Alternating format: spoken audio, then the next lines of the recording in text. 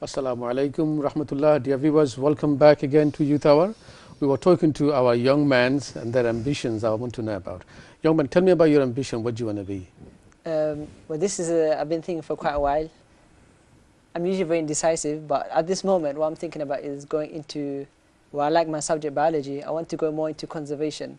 It's something that not many people know about. Like if you ask any Bengali, someone what's conservation, like they don't know what it is, they might think conservative or something like that. I don't know myself actually. Okay. Normally, so, yeah. what we think is you done your hafiz, you're a masab, that's it. Yeah. You go to become imam or something else. That's enough for you. Genuinely, really, that's what that's what we think. A lot of people think that. But can you imagine? Majority of our imams, mashallah, we respect them and everything. A lot of them are just under hafiz, and we expect them to give us all their fatwas and everything else. And they do it. They would not say, I don't know. They would say, yes, I know. Yeah. And imagine that's where we are. That's our level is there. Subhanallah, our level is there. We don't admit that. But that's why if you say you're level 7 and someone come and ask you a question and you're trying to answer level 10, you will never understand what you're saying. So I think this is somewhere to catch up with Devin. Sorry, go about your ambition. Oh yeah, so my one is I want to go into conservation, which is basically like protecting animals and plants and wildlife. So it's Allah bless you, man. Subhanallah. I never thought this is closer to Sunnah than anything else. Subhanallah. It's amazing. This is why we're suffering from acid rain and everything, all the other environmental crisis that we have. The amount of water we waste in the kitchen sink, doing wudu, having bath, shower, brushing teeth. That's right. The children leave the tap on when they're brushing their teeth. And there's like gallons of water being wasted. Okay, that is amazing subject you choose. I mean, something you want to be. Can I ask you do you have anyone inspires you to do this kind of stuff? Do you have any role model or anything? Someone inspires me to do this. I don't have anyone, but as almost our main role model is the Prophet ﷺ, isn't it? So whatever we do, we try and follow him in that way. So whatever you want to be, if you follow the Prophet ﷺ, you'll get inshallah, the best of character. You could be the best of people. That's our main role model. But on a personal note, my granddad, who passed away like 10 years ago, he was a great role model for me. He used to teach me a lot of things, and he used to take a lot of care of me. And you also need to make a lot of dua for your mom and dad. They spend a lot of money behind you, honestly. Exactly, yeah. Going to a private school is a lot of money. I have 3 kids. I couldn't put them there because I don't have enough money, honestly. I couldn't do it. But before we went for a break, and you wanted to touch on something. Our young people, they don't speak Bangla, they can't write Bangla, they don't link with Bangladesh. Because they don't know, respect doesn't come into it. Do you think something we should worry about? Well, yeah, there are issues when I talk to young kids. The issues they're not, those generations growing up here, they're not fluent in Bengali language. This is one. Also, parents may be spending lots of time and energy back home buying properties for them, but those who are growing up here, they find is difficulties because how they can handle pressure in back home in Bangladesh, for example, going to the court, and also I'm talking about a land dispute. So they think it's worthless having properties back home, spending here.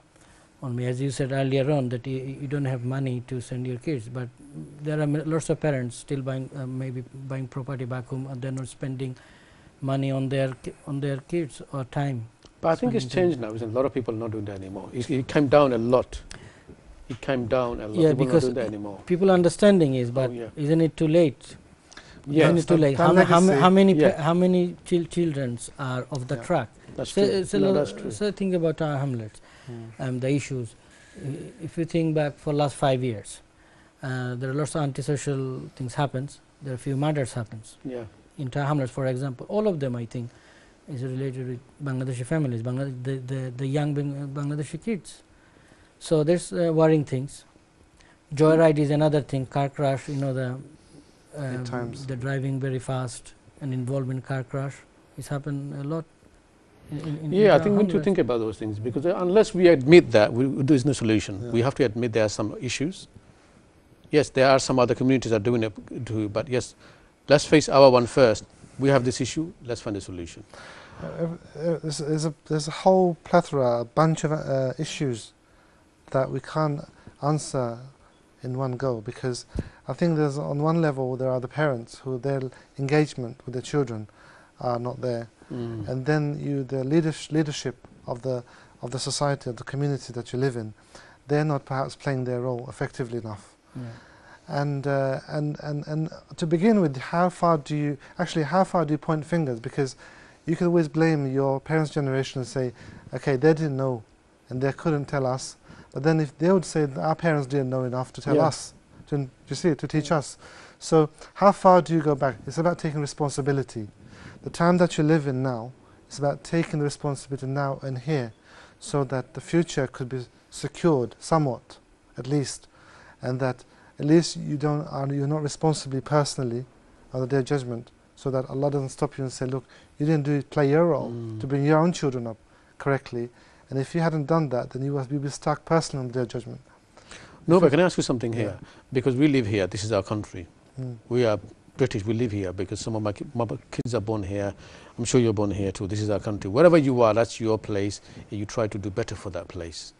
This is what the Muslim, that's what we say. So do you think, are we playing enough contribution to the society in making it better? Do you think we're doing enough? We are doing it, there's no doubt in it. I think what's happened is we are a lot more, we had been and we still are, very insular in the way we are as a community. We don't actually go out and reach out to the local communities and other people who we consider to be our neighbours. And we know from hadith that we have responsibility for our neighbours. We need to know whether this is irrelevant whether they're Muslim or non-Muslims, that we have responsibility to know and find out how they are and to care for those people.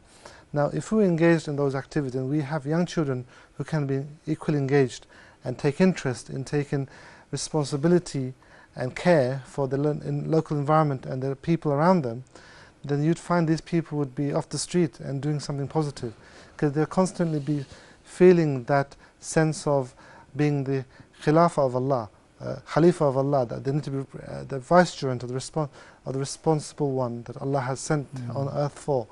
That identity is where it's lacking, and that crisis that we have is because of we're not constantly we're not as frequently reminded of that identity that we have, because this only comes from the pulpit in Jummah every so often, but we don't often find that homes, environments at homes are conducive to that reminder. Even the khutbahs are not in the language there young people can understand them. Exactly. Majority of the people can understand them, but it's not probably done in Bangla. But you, like yourself, you don't understand proper Bangla, do you? It's witness is here. Exactly. So even still, those pulpits are not delivering the messages that they need to deliver, and let alone the family environment where it is crisis, where there's no interaction between people, don't sit around to eat. I remember one scholar or one learned thinker who told me, and he's actually an expert in parenting himself, and he tells me that at least we need to ensure that one meal a day, we need to sit around at the table or the floor, however we have our meal arrangements, to have that with our family. Every member of the family should be present there, so we can exchange our views and thinking and thoughts and experiences throughout the day. Because otherwise what happens, they get locked up in their room, they take their lunches, dinners, everything up to in the room, in their bedrooms, and they're closed off from that family setting. Because that doesn't exist, so there's no friendship, there's no care for another person or even care for oneself, because they need to be able to interact with someone in the family to be able to carry that identity forward. That's why we are ultimately suffering now, you see? It's true. So this is what you were talking earlier on, the khutbah. Even the khutbah is not the language that the generation, the young generation, they can understand if it's not English in khutbah. So we have adopted in our center in the Friday and Eid khutbah, and even the talks, primarily the pure English, so that the young generation can understand. Also we ask Imam to summarize in Bengali, and of course there are Arabic version of it as well as. So language is an issue. Sometimes I've been to parenting course before. Sometimes, and I found out that sometimes parents talk to their children, they don't understand, and vice versa. It's not only the language, even the thinking behind it, and the generation gap. That's why the young kids nowadays are off the track. They're spending more time in the social media, on YouTube, Twitter, Facebooks. Then But Mahfouz the bhai, do you parents- think our mosques and the imams, or respected imams, they're engaging with our youth effectively?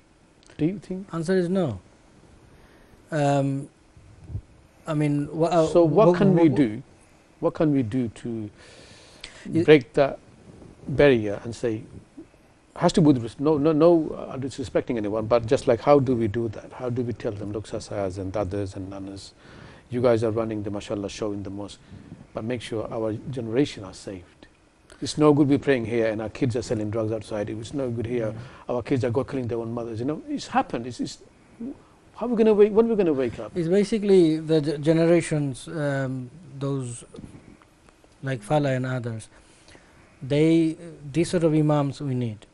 The older generation, the mindset is different. It's no point to blame them because they done their bit, but unfortunately, they're engaging with the community. Particularly, the young generation is totally isolated.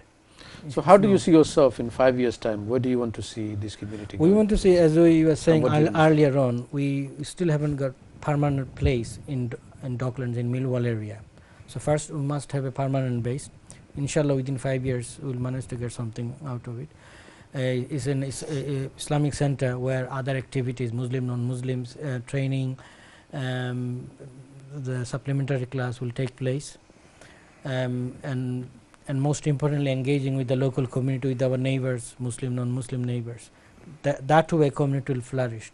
Because we live here, we're not going back to Bangladesh or Somalian or our respected countries. We're staying here. This is our country. So our thinking should be based on that.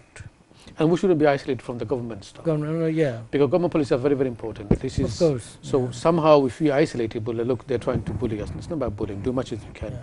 And if you can't do it, tell them what to do. I think we shouldn't be isolated from the mainstream anything. That's right. That is really, really... Yeah, that's what we promote from our center, that you engage with the community, become a civic citizens of this country.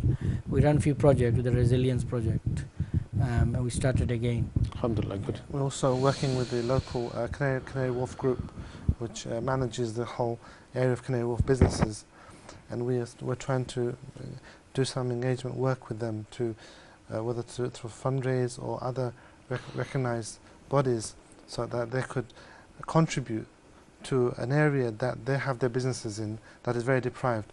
It's a massive far cry from a business hub which is generating billions and billions to communities that are local who are deprived of basic facilities that the community needs to grow from. Is there are a lot of mosques probably watching, or the imams or the others are watching. They have difficulties to interact with the mainstream. The design you have in your mosque is fantastic. You got center, you got mosque, you got everything else. Yeah. If they want to access to you guys, is there any way you can help them with ideas and design and plan it out?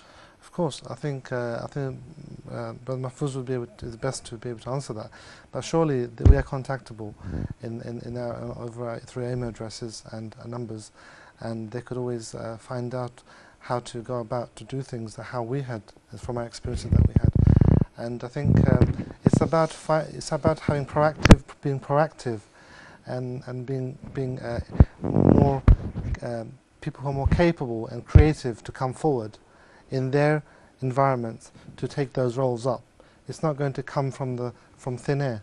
It will have to be from the people that you already have in your midst, who should be proactively playing their role in their communities, and they themselves are more than capable, I feel, because it's not rocket science to be able to, be engaging with the authorities or with the government, local authorities and local government organisations and other businesses, to be able to find some stake in the work that you do, so that you can do work that we can start bridging, and you can do collaborative work together, so that it shows as very, very well in your portfolio to the wider communities. Fantastic.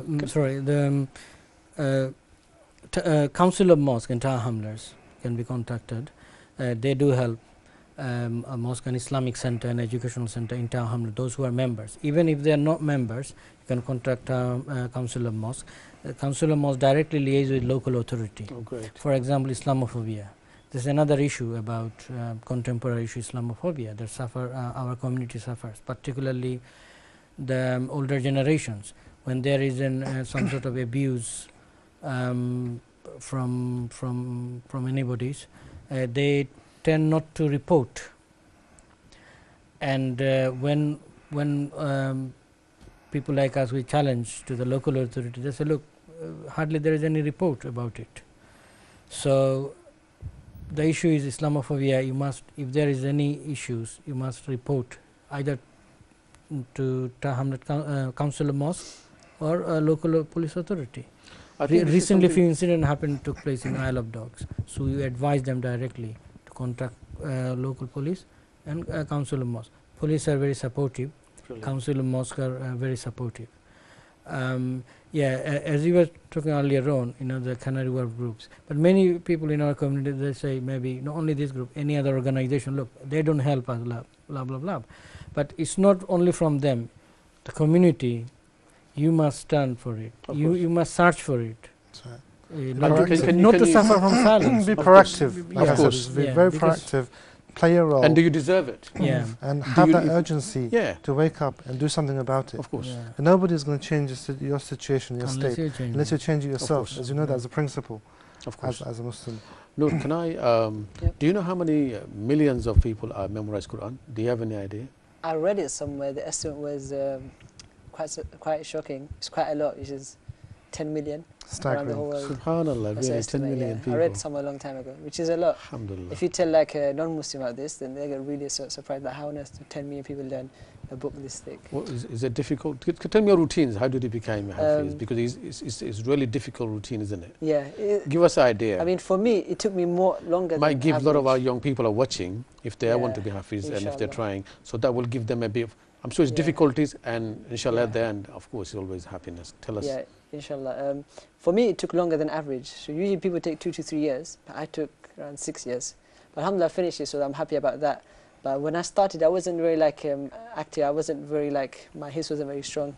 I was very weak. But then later I went to Maktab, where my teacher was very, very very good. He kind of instilled it in me, this kind of desire to be a Hafiz. So I finished in my last 3 years properly. But for the people who want to be a Hafiz, then I strongly encourage they go for it. Because at the beginning you realize it's very hard. A lot of people that I meet, when they want to do hifz, they really want to do it. And then when they think how thick it is, that's when they're like, oh no, they can't do it. But start off with small steps. Try and learn half a page or 1 page a day. Don't look at the whole 30 paras. That helps a lot. Also, don't give up, because in the beginning it's very hard. Do you have a particular style of reading? I mean, reciting. Do you have a particular style? No, not really. Well, it changes. I listen to different people. Can I ask you just say 2 lines? Because you're Hafiz, come on. You'll be for barakah, okay. man. I'll do short. Yeah. Just say so, whatever. A few lines. أعوذ بالله من الشيطان الرجيم بسم الله الرحمن الرحيم إنا أعطيناك الكوثر فصل لربك وانحر إن شانئك هو الأبتر. You cheated us, man. You could have done something. You said 2 lines, so I thought. Okay. The thing is, just to add to Falah said, I feel that I heard one brother who's local brother's son who also memorized the Quran, very young brother, and he had a particular routine in his life. I think it's very important that and I'm sure Falah will agree with me, that there needs to be a proper routine in the person's life who's determined to learn and retain this Quran properly. Without a routine, without a strong routine that doesn't waver, it's impossible to actually achieve this. So this boy is to wake up every morning, 4 o'clock every morning, and he used to start reciting every morning. So 4, half 4, and up to 6, 7 o'clock he has to recite each morning before he goes to school. He's also go to school. So through that, he was able to retain and to capture so much. And so really we can't be lazy, we need to be proactive, we need to really feel the urgency to do things when we want to do it. If you feel that there is a need for something that you want to do and there's a passion and a drive, you will achieve it, inshallah. And above all, the prayer is so much more important, as you know, because without the prayer, of course, Allah is not going to gift it to the person who wishes to pursue this. Okay, I'm going to give you 1 minute. We're going to finish it off, inshallah. We only got 5 minutes. Your role model. I know you said in the beginning your dad was trying to do something in 87. Yeah. And you took the same route, actually. So it's in my head, still in the back of my head. In Is a that way, something coming to your line because of your dad done it? In a way, yes. I think my dad has been an inspiration for me in that sense, and so has other people around me. And I think community work and engagement, this is always probably runs in our blood, because I have a sister who who's been working in the community since 1984, and she's been awarded the MBE by the Queen, and because of her contribution to the youth and community work in Tower Hamlets. And also all of my other sisters, they've been working in the community as well. And mashallah, you know, I think almost like you got no choice, man.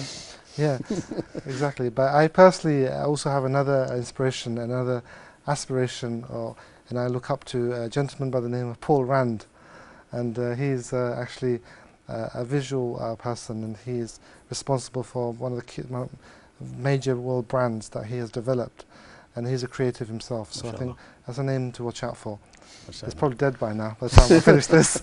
It's quite a little gentleman. Yeah, 1 minute, please. Just say something to your viewers, especially young people that's studying. I think it's very important, if you're young, take the opportunity you have, because there were times when our elders, they didn't have these opportunities around them. If you go to a mosque, be involved, because when the elders of the mosque, they go, then who's going to take care of the mosque? So young people, I think, step up to their position. You'll learn a lot of skills. You'll become leaders, inshallah. And as they say, the ummah is built on the shoulders of the youth. So that's something you should try and remember, inshallah. MashaAllah, nice word. Hafiz bhai, your 1 minute. I wouldn't say my personal one, I would say our community ones. As I said earlier on, that we've been trying to get a permanent place in Millwall area. So there's, I'll be working on it, to have a permanent place, a center for excellence. Fantastic. সম্মানিত ভাই বোনেরা, আপনাদেরকে ধন্যবাদ জানাচ্ছি আমাদের সাথে থাকার জন্য। আসলে আমার খুব ভালো লাগতেছে, amazing. I know it's in English. These guys are what they achieved, and the background is amazing. It inspires myself, actually. আমার মনে হয় যে when I was very young, I'm sure when I was in 10 years old, actually, we didn't have access to this kind of mosque style, and mashallah, and sisters and brothers are praying to one place. You go with your family and you could do that. I think this was missing. So alhamdulillah, you guys are achieving that dream we had.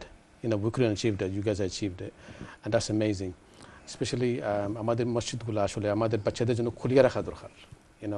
You can have a lot of access to mainstream funds as well if you can open the door for young people. আর আমাদের বাচ্চা যদি আমরা না বাঁচাই, আমাদের বাচ্চা যদি আমরা শিক্ষা না দেই, তার খাগিস থেকে শিখবা. We can see the crisis coming. আমাদের বাচ্চারা আপনারা বাংলা জানেন না, বাংলা ফর্তা জানেন না, বাংলা সম্বন্ধে কোনো আইডিয়া নাই. They don't want to go to Bangladesh as well. Most of the holidays is outside Bangladesh nowadays. Outside Bangladesh. And if that goes on, can you imagine what my son would do? So we must be very worried, man. You lose your identity. Roots, yeah. Where do you go? Who are you? It doesn't matter what you are if you don't have your identity. And that's one of the worst thing can happen to you. People say if you don't have identity, that's when people become isolated, and you can't have a conversation because you don't have identity. So this is something missing, honestly. So I think in a lot of work in this you're doing, honestly, you deserve a floor and everything, and you achieved 3 awards. Subhanallah, I mean, all of our mosques, if they achieve that part, I mean, that means you guys doing a lot of good things. Alhamdulillah. Last word. You got a Puppy. Tell us, because I'm sure a lot of us Well, are there's confused. We're not confused, but no, during the just war, give respect. lots of people died. They sacrificed their life for humanity, for civilizations, particularly Second World War. Lots of Muslim died, as well as lots of Bangladeshi Sileti died. There is a monument in Tower Bridge. You'll see the Sileti's name, Mr. Ullah, Mr. Ali. So remembrance them. The British culture, they do a puppy. So this is our culture, and we should pray for those people who sacrificed for us. Alhamdulillah. Thank you for sharing that, because I wanted to have a clear view on the viewers. Dear viewers, thank you for staying with us. If you said anything you didn't like, or we've made some mistakes, please do forgive us, and hope to see you next week, inshallah. Make dua for us and for everyone. Wassalamu alaikum wa rahmatullahi wa barakatuh.